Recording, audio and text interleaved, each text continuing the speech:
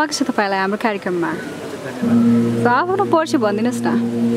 परिचय म सन्तोष लामा, पेसाले motivational speaker, यो कार्यक्रमको सहसंयोजक। तपाई? म हरिचन्द्र लामा, पेसाले मोटिभेसनल स्पिकर, यो कार्यक्रमको म्यानेजर। आजबाट हैन कार्यक्रम स्टार्ट भएको छ। सो कस्तो रह्यो फर्स्ट डे? फर्स्ट डे हाम्रो अत्यन्तै ऊर्जामय नै रह्यो, किन भन्नाले अब हाम्रो कार्यक्रममा चाहिँ अब ऊर्जा मन्त्री वर्षमान र संस्कृति मन्त्री रविन्द्र अधिकारीज्यू आउनुभएर हाम्रो दुवैजनाबाट हामीले कार्यक्रम सुरु गऱ्यौँ र 9 बजेबाट हामीले हाम्रो 126 घन्टा लगातार गर्ने थियो त्यो चाहिँ 9 बजेबाट सुरु गऱ्यौँ। जेउस राम्रै भइरहेको छ। कतिको जिम्मेवारी बढे जस्तो लागिरहेछ आफूलाई? जिम्मेवारी पनि छ र चुनौती पनि त्यत्तिकै छ। दुवै छ है। सेम क्वेसन सर हजुरलाई पनि कस्तो रह्यो? कतिको जिम्मेवारी अलिकति थपे जस्तो भइरहेछ? हजुर एकदमै रमाइलो। यसको साथसाथै ऊर्जावान हाम्रो संस्कृति मन्त्री रविन्द्र अधिकारी र ऊर्जा मन्त्री वर्षमान आउनुभएको जसको कारणले गर्दाखेरि पनि यो कार्यक्रमलाई त्यो महत्त्वपूर्ण भूमिका खेलिरहेको छ। गिनिज वर्ल्ड रेकर्डमा 126 घन्टाको रेकर्डको लागि हाम्रो वन्दना नेपाल बहिनी अहिले निरन्तर रूपमा कार्य गरिरहेको छ। यो निरन्तर रूपमा आइरहेर 126 घन्टा पश्चात मात्रै रोकिने छ।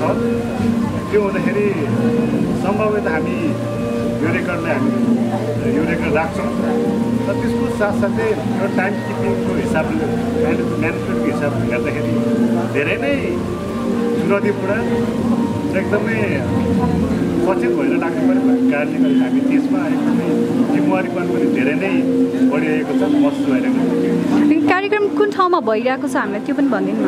यो हाम्रो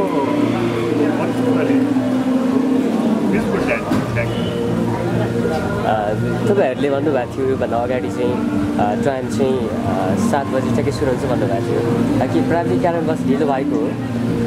अब हामीले 7 बजीबाट सुरु गर्ने भनेर पहिला विशेष गरी कार्यक्रमलाई अझ अलिकति मूल्यवान र उपयोगी बनाउनको लागि हाम्रो मन्त्रीद्वारा चाहिँ कार्यक्रम उद्घाटन राम्रो गर्ने भन्ने कारणले गर्दै त्यो समय प्लस प्राविधिक केही कुराले गर्दाखेरि 2 घन्टा जति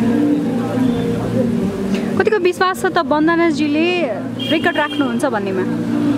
पूर्ण विश्वास छ, किन भन्नाले अब उहाँ आफैले पनि 100 घन्टासम्म आफ्नै घरमा पनि उहाँले प्र्याक्टिस गरेको गिनिजले दिएको गाइडलाइन अनुसार र त्यो गाइडलाइन अनुसार उहाँले चाहिँ 100 घन्टा नाचेको पनि 126 घन्टा भन्नु लागि सामान्य नै हो र यो विश्वास पनि चाहिँ हामीले यो रेकर्ड गर्छौँ पनि।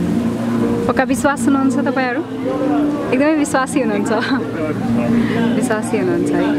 योभन्दा बाहेक अरू केही छ तपाईँहरूको? योभन्दा बाहेकको के मिडियामा के भन्नुपर्ने त्यस्तो तपाईँलाई लागेको कुरा केही छ?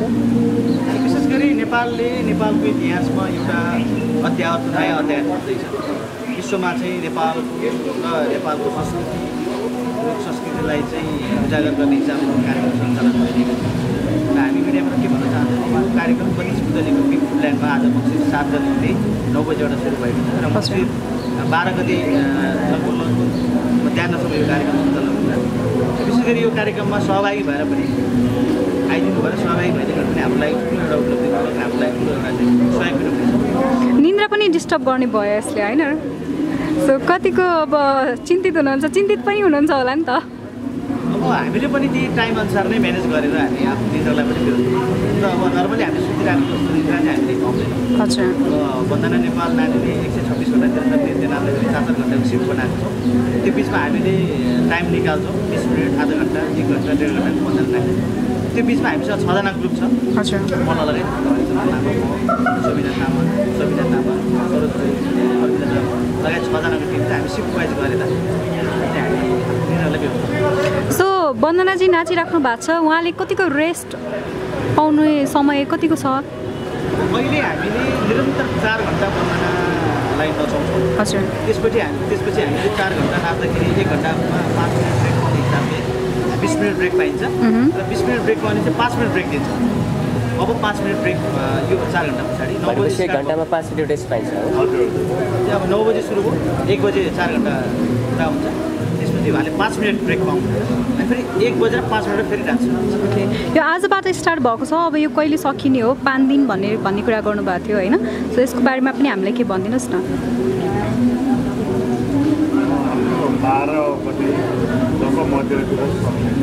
हाम्रो रेस्ट टाइम चाहिँ घन्टाको 5 मिनट हुन्छ र त्यही घन्टालाई 5 मिनट हामीले रेस्ट टाइम छुट्याउँदै गएर भोलिको अवस्थामा उहाँलाई चाहिँ वन्दना नेपाल बहिनीलाई चाहिँ नाइटको अवस्थामा निद्रा पनि दिनुपर्ने हुन्छ। त्यो अवस्थामा हामी अहिले 4 घन्टाको सिफ्ट छ। 4 घन्टा चाहिँ 5 मिनट ब्रेक लिन्छ र 5 मिनट ब्रेक लिँदाखेरि उहाँको 15 मिनट गइन्छ र त्यसरी बढाउँदै गएर नाइटको अवस्थामा उहाँलाई 1 घन्टा 2 घन्टा हामी टाइम मिलाएर सुताएर रेस्ट गराएर फेरि निरन्तर रूपमा चाहिँ उहाँलाई नचाउँछौँ। जो सुत्न पाउने ठाउँ चाहिँ छ, जस्तो कि 1 घन्टा रातिको समयमा ब्रेकको समयलाई हामी जोड्दै लगेर चाहिँ केही समय हामी उहाँलाई सुताउनु पर्छ कि नसुतिकन त मान्छे हजुर गर्न सक्यो धेरै गाह्रो हुन्छ। 126 घन्टामा हामीले जब 10.5 घन्टा रेस्ट ब्रेक पाउँछ, त्यो 10.5 घन्टालाई 126 घन्टामा चाहिँ म्यानेज गरेर ब्रेक लाँदै 10.5 घन्टा टाइम टोटली 126 घन्टाबाट 5 मिनट घन्टाले तपाईँ निकालेर समयले म्यानेज गर्नुहुन्छ होइन। के हुन्छ, हामीलाई टाइम दिनुभयो त्यसको लागि धेरै धेरै धन्यवाद। यति धेरै बिजी हुनुहुन्थ्यो, थ्याङ्क यू सो मच। अनि जुन कामको लागि लागिराख्नु भएको छ, सफलताको धेरै धेरै शुभकामना। Thank you.